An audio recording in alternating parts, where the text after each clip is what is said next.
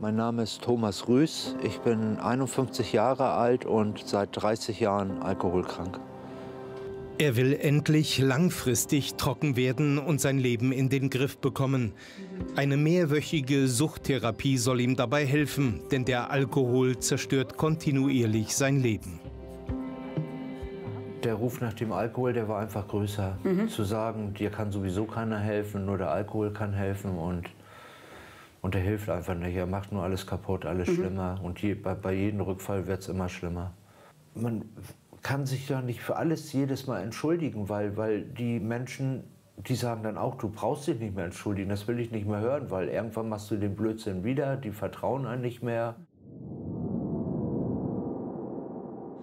Im September 2016 lernten wir Thomas Rüß kennen. Zu diesem Zeitpunkt war er seit fast 2 Monaten trocken. Gemeinsam besuchten wir die Hamburger Reeperbahn, ein Ort, der in Thomas' Geschichte eine große Rolle spielt. Das hier der Hamburger Berg, da ist der goldene Handschuh, Elbschlosskeller hier auf der rechten Seite. Und da bin ich immer hin und her gewandert zwischendurch. Das waren so meine Läden, meine Hauptläden. Da kannst du auch jederzeit kommen, ist immer auf. Ne? Das ist jetzt hier die Davidswache von Hamburg. Und da bin ich nur auch leider schon sehr oft gewesen in der Ausnüchterungszelle. Der Hamburger ist ein sogenannter Quartalstrinker. Wenn er rückfällig wird, trinkt er exzessiv und in seinem Fall oft mehrere Wochen am Stück. Auf der Feiermeile erzählt er uns von seinen erschreckenden Erfahrungen, die er im Vollrausch gemacht hat. Also das Krasseste war, das war hier in dem Laden gewesen. Da hatte ich jemanden nicht begrüßt beim Reinkommen, weil ich zu voll war. Ich habe den nicht erkannt. Er kannte mich aber scheinbar. Und der war so sauer über mich und da hat er mir den Tresenhocker über den Kopf gezogen. Da habe ich noch diese Narbe von und das war ganz schön heftig gewesen, ja. Und dann ist er weggerannt, ja. Und ich lag da in meinem Blut, musste nach Altona, wurde genäht. Und dann mit Kopfverband, so bescheuert wie ich bin, und mit dieser frischen Narbe hier, zack, wieder rein da. Mit Karin Sommer ist er seit 4 Jahren zusammen. Thomas' ständiger Kontrollverlust ist eine große psychische Belastung für die gelernte Einzelhandelskauffrau. Ich bin mittlerweile so weit gediehen, dass ich sage, ich muss auch an mich denken und mich schützen. Und deswegen möchte ich das eigentlich nicht mehr erleben. Ja. Weil es dich eben auch krank macht, vom Kopf her und alles, ne?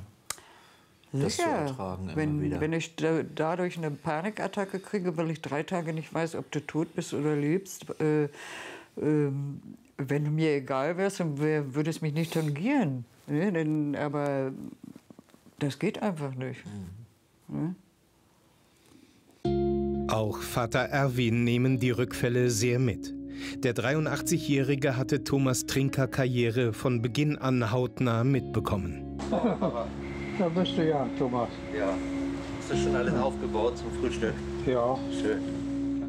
Ich wollte auf dich noch warten. Trotz aller Enttäuschungen stand Erwin Rüß immer hinter seinem Sohn. Zwischendurch immer telefoniert. Ich weiß nicht, wenn ich zu hart durchgegriffen hätte oder hätte ihm ein paar passende Worte gesagt, dass mir das alles nicht so passt und dass ich da auch nicht mehr mit leben möchte und so weiter. Ne? Dass wir hätten uns dann getrennt, hätten gar keinen Kontakt mehr zueinander gehabt. Ne? Ja. Also die Angst hatten Sie dann schon? Die Angst habe ich schon gehabt, dass ich ihn dadurch dann verlieren tue. Ne? Thomas Rüß fällt es generell schwer, mit Rückschlägen umzugehen. 2015 stirbt seine Mutter an Krebs. Er hatte immer eine sehr enge Beziehung zu ihr. Nach dem Tod greift er wieder mal zur Flasche. Ich habe ihn dann aufgesucht, nachdem er sich 3 Tage bei mir nicht, und das ist ungewöhnlich, dass er sich 3 Tage bei mir hat nicht sehen lassen. Und dann bin ich dorthin gefahren mit dem Fahrrad und habe geklingelt. Ach du schon wieder. Ne? Und dann schlug er mit der Hand gegen die Wand und sagt, und was willst du denn überhaupt schon wieder hier bei mir? Na, Thomas, ich habe gesagt, ich will mal nach dem Rechten gucken, wie es dir geht. Brauchst du was zum Essen? Ne? Er hat sich einfach Sorgen gemacht und ich bin richtig wütend an die Tür gegangen und habe ihn abgewiesen. Ich habe ihn nicht reingelassen, ich habe ihn im Treppenhaus, habe ich ihn angeschrien und gesagt, er soll mich in Ruhe lassen und einfach gehen. Ja. Die Alkoholsucht gipfelt darin, dass Thomas Rüß seinen Job verliert. Wie Papa Erwin hatte er viele Jahre im Hamburger Hafen gearbeitet. Doch wegen seiner hohen Fehlzeiten war er für seinen Arbeitgeber irgendwann nicht mehr tragbar. Die haben immer wieder gesagt, Mensch, Herr Rüß, Sie sind ein wertvoller Mitarbeiter, wir brauchen Sie hier, die Kollegen brauchen Sie. Aber es hat mich trotzdem nicht daran gehindert, wieder zu trinken irgendwann, weil es einfach wieder so weit war. Ich habe die im Prinzip die Dankbarkeit, die mir der Arbeitgeber gegenübergebracht hat, mit Füßen getreten. Kurz nach diesen Aufnahmen wird Thomas Rüß wieder rückfällig. Wir wollen ihn noch mal treffen, doch seine Haustür bleibt dieses Mal verschlossen. Nach 2 Wochen schickt er uns ein Video. Es sind erschreckende Aufnahmen. Manchmal wäre es das Beste wirklich, dass du dich abends hinlegst irgendwie und dann morgens einfach nicht mehr aufwachst, dass diese Scheiße mal ein Ende hat. Und dann kommt er hier wieder an, weißt du? Dieser kleine Teufel da auf der Schulter. Hey, komm. Und dann quatscht er dich voll, der quatscht dich so voll. Und der sagt dir dann irgendwie, ey Mann, Alter, sauf dir ein, komm. Freundin Karin kapselt sich während des Rückfalls von Thomas ab. Sie denkt offen darüber nach, ob die Beziehung eine Zukunft hat. Ich bin einsam. Ich habe einen Partner und doch keinen. Und muss eben damit fertig werden, dass ich mich trennen muss von ihm. Doch die 63-Jährige kann und will Thomas nicht verlassen. Sie hält zu ihm. Wir können mit Thomas sprechen. Er ist wieder abstinent. Insgesamt 7 Wochen lang hatte sein Rückfall gedauert. So lange wie noch nie. Ich sauf mir den Kummer dann weg und die Sorgen und das alles. Und mein Vater, auch Karin und die Menschen, die müssen das alle nüchtern ertragen, dieses Leiden dann. Weil sie einen Menschen, an dem ihm was liegt, sehen, wie der vor die Hunde geht. Und sie können einfach nichts machen.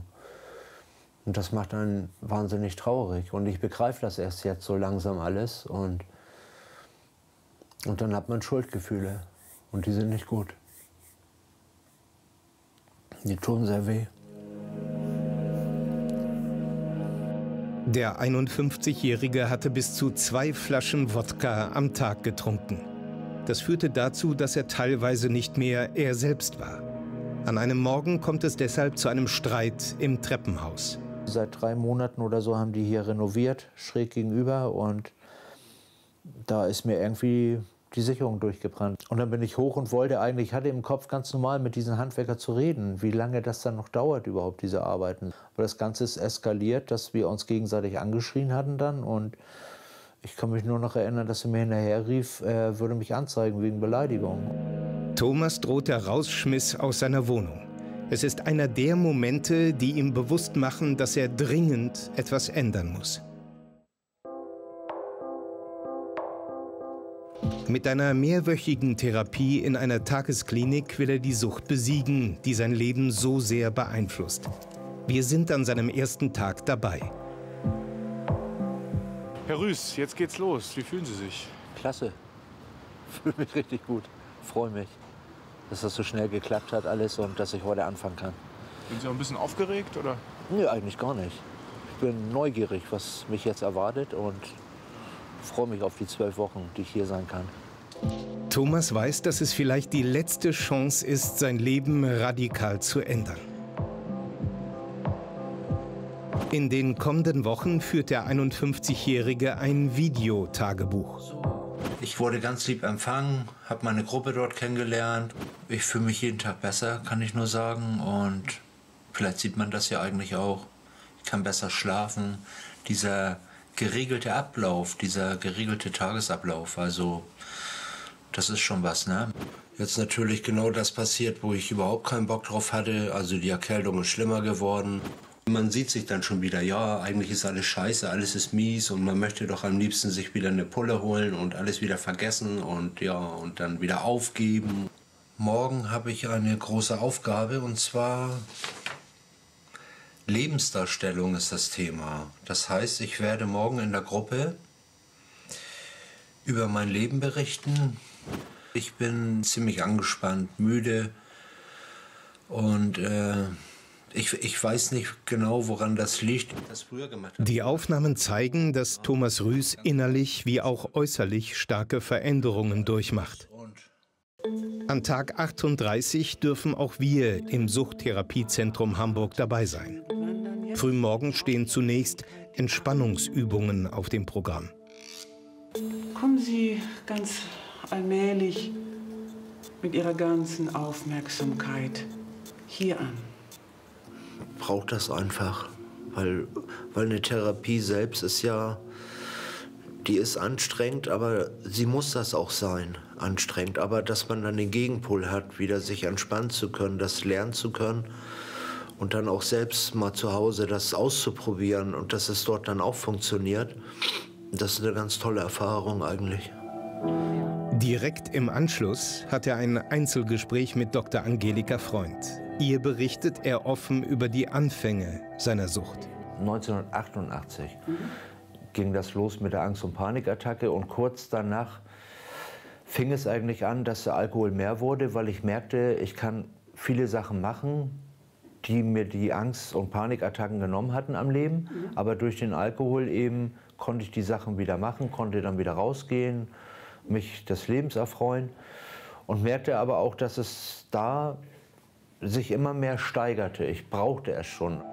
Die Psychotherapeutin konfrontiert Thomas auch mit seinen Fehlern aus der Vergangenheit. Das tut weh, sei aber unausweichlich. Ich sage immer wieder, Therapie ist nicht bequem. Und das ist auch so, dass es immer mal wieder zu Krisen kommt. Da sind wir drauf eingerichtet.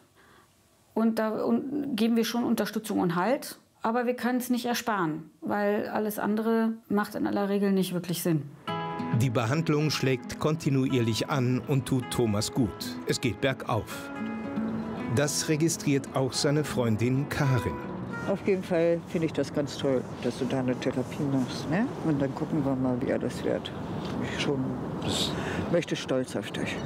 Danke, ja? Mein Schatz. Auch die Beziehung läuft nach und nach stabiler. Gemeinsame Ausflüge werden wieder mehr. Doch die Angst vor einem erneuten Rückfall ist ein ständiger Begleiter. Ich bin der Meinung, immer noch, Thomas ist ja kein schlechter Mensch, sonst würde ich das nicht wollen, weil es für mich sehr anstrengend und belastend ist. Aber ich glaube, dass er das wert ist und deswegen machen wir das. Ja, vor allem, dass ich das auch weiß und alles Mögliche dafür mache und dass wir uns jetzt eben wieder nähern, Schritt für Schritt, erstmal vorsichtig und dass daraus einfach mehr wird, so wie es vorher war. Damit dieser Wunsch in Erfüllung geht, muss Thomas seine Therapie erfolgreich beenden. Und auch das ist nur ein erster Schritt.